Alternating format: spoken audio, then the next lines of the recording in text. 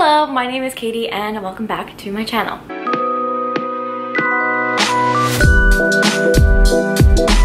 Before we begin, I want to turn your attention to recent events, and that is the brutal murder of George Floyd by the police. And as a consequence, the Black Lives Matter movement really needs everyone's help on the internet, and so I'm going to leave a link to a website below with a bunch of petitions and places that you can donate, as well as some educational resources. I'm also going to be linking to a playlist that Mayona from Mayona Reads has created that has a bunch of Black booktubers in the booktube community that you can subscribe to and watch their videos. I really highly recommend going through that list and subscribing and supporting and uplifting the Black voices in our community. With that being said, this is a June TBR, and this is a perfect segue into the first book that I will be reading in the month of June, and that is for the Blackout Buddy Read hosted by Books with Jay. And this is a really great time, especially with everything that's going on a day-to-day basis that we're seeing all over the internet, all over the news.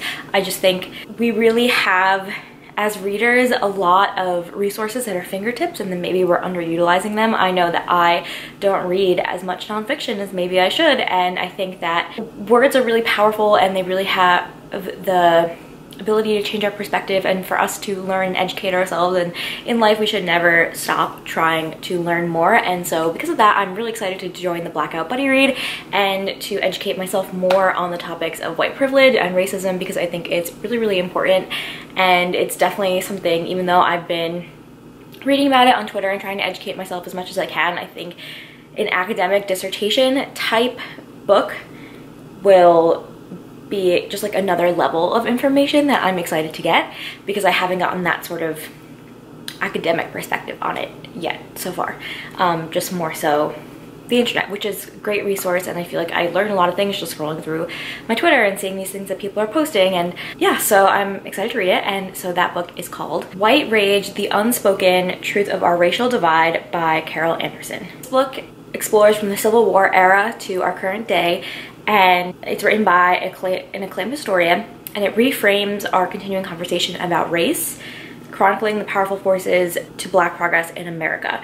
And I think this is really important because, like, as they say, history is written by the winners, and I think that our education system is probably very biased in the way that we learn history. We learn slavery and all of these different things that happen and have happened in the United States as much as maybe we have learned in school. Like, there's definitely so much more that we haven't learned yet, and also just like having gotten perspective of reading it from like a Black voice and a Black academic voice and seeing it in a different perspective. So I'm really intrigued by this, because I always did enjoy US history in school, and I don't know, I'm kind of excited to be like diving into a nonfiction book in a genre that I don't typically, like, I don't even typically read nonfiction, and if I were to read nonfiction, I'd usually reach for science, but this time I'm reaching for a racism and history book, so I'm really excited for something new. And so basically in the summary of this book, it is talking about the term white rage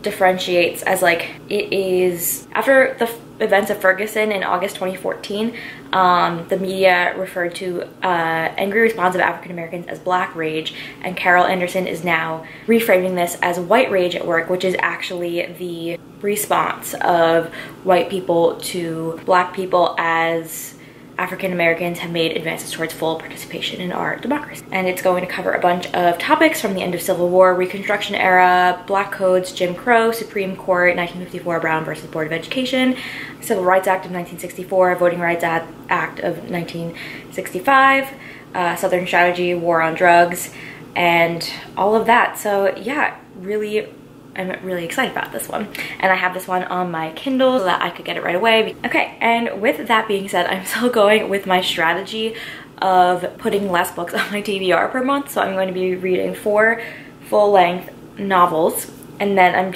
I just have 1 comic. So my strategy, I've been putting 4 novels and then like 2 comics on there, but since like 1 is going to be a nonfiction, so it'll be 4 novels and 1 nonfiction, 1 comic. Okay, so I think where I want to start this month is The Merciful Crow by Margaret Owen, and this is actually a reread for me. So I really want to start rereading books more often. I feel like I have these huge shelves of books with stories that I love, and I buy them and I keep them because I love them so much. And so I really want to purposefully reread books more, and I feel like sometimes I get in this mindset of I'm overwhelmed by new releases that I feel like I don't have time to reread books. But I remember as a kid, like I wasn't buying like 10 million books a month. Like I was reading a book and then rereading books over and over. And so that's something that I really want to reincorporate back into my life. I read The Merciful Crow for the first time last July, and I got it at an ARC at BookCon, and I was so excited. It was like one of the first ever ARCs I've ever gotten in my life, and I really enjoyed the story. I gave it 5 stars. I feel like once it hit shelves, people on BookTube had mixed opinions, but you know what? I really loved it, and I'm really excited to re-experience this story. And then I will be moving on to the sequel, The Faithless Hawk by Margaret Owen. Well, obviously it has the same author. And this one I got as an ARC from Henry Holt, so thank you so much to Henry Holt for sending this my way. I'm so excited to have a review copy and to read it before it comes out, and so that is kind of my motivation for rereading the first one and then going straight into the second one. I do also want to mention that June is Pride Month, and one of the characters in this book is Pan, and so I think that's really great. And again, just trying to make a conscious effort, not just this month, but in many months throughout the year, to be reading diversely. Okay, so what is The Merciful Crow actually about? Fi is the future ruler of a shunned caste of mercy killers. In this world, there are different castes, and depending on the caste is like what your power is.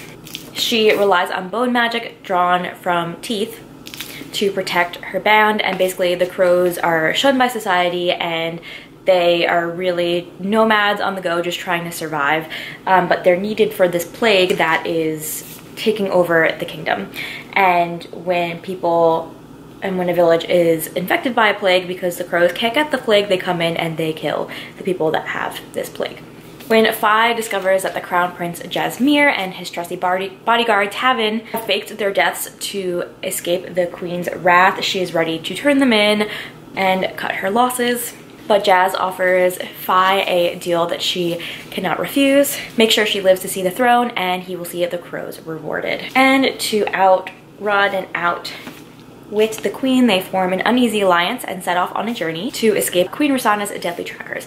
I really loved this book when I read it, and I think it did a really good job of examining class structure. It really made me think, which I really enjoy when fantasies connect to real life issues, and I think it could be a really good lens in which to explore those issues. So yes, really excited to reread this one. I think I'm actually gonna start it today because I just like, I'm in the mood for it, you know? And then of course we have the sequel, and this one, the tagline is "Kings become outcasts and lovers become foes" in the thrilling sequel to Margaret Owen's The Merciful Crow. And since it's a sequel, that's all I'm gonna say, but I'm so excited. The next book on my list is The Princess Will Save You by Sarah Hennen, and she is the author of The Sea Witch. This one comes out on July 7th, and I was sent an ARC by the publisher, so thank you so much to Tora Team for sending a copy my way for review. And this is actually based off of The Princess Bride, which I absolutely adore that movie. I actually haven't read the book, but the tagline is "What if Buttercup saved Wesley?" So when her father dies, Princess Amrande is given an ultimatum: marry the leader of a neighboring kingdom or lose her crown and possibly her life. And to force her hand, her beloved, the stable boy Luca, is kidnapped. Amrande was raised to be a warrior, not a sacrifice. And so nothing will stop her from saving her true love. I'm really excited to see the damsel in distress trope flipped on its head. I think it can be really fun. And of course, The Princess Bride is just full of like wit and fun times. And so I'm really, really hoping that we get some of that in this book. And of course, I will let you know my thoughts after I read it, because I will be putting up a review hopefully before it is released. And the last novel that I have on my TBR this month is Children of Blood and Bone by Tomi Adeyemi. I just feel like it's time for me to read this book. Like many, many books on my bookshelf, I've had it on my shelf for far too long. I actually got it at BookCon in 2018, and I just haven't picked it up yet, but I don't know, something about this book, maybe because I got it at BookCon, makes me want to read it in the summer. And it is Avatar: The Last Airbender inspired, and I do have the sequel, so maybe I would read that in July. And yes, I just feel like it's time. So this is a West African inspired fantasy, and we follow Zelly, and she is on a mission to avenge her people because there used to be magic in the soil of the Orisha, and under the rules of a ruthless king, the magic was burned from the land. Zélie has one chance to bring back magic and strike against monarchy, and with the help of a rogue princess, Zélie must outwit and outrun a crown prince who is hellbent on eradicating magic for good. I mean, it's time to pick up this book. I've only seen good things about it. Everyone seems to love it. Avatar: The Last Airbender inspired. It's time. And I'm really, really excited to get to it.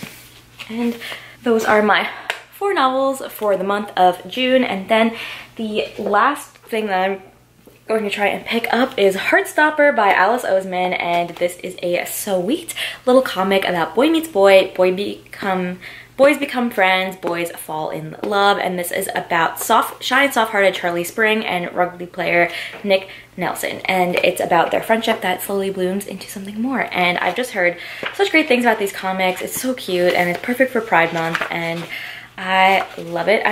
It's actually interesting because this has been out for a while, but I guess like the American publisher is publishing it now, so it's actually an uncorrected proof. So I think this was maybe published first in Australia, and now it was like acquired by an American publisher. So this is published by Scholastic. So yeah, I'm not sure why I got an ARC at ALA when it was already out, but I have it and I'm excited to read it, and I think it's just going to be the most heartwarming, cute little story.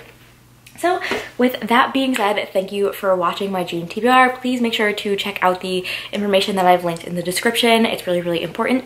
And with that being said, have some fun, read some books, and I'll catch you guys in the next one.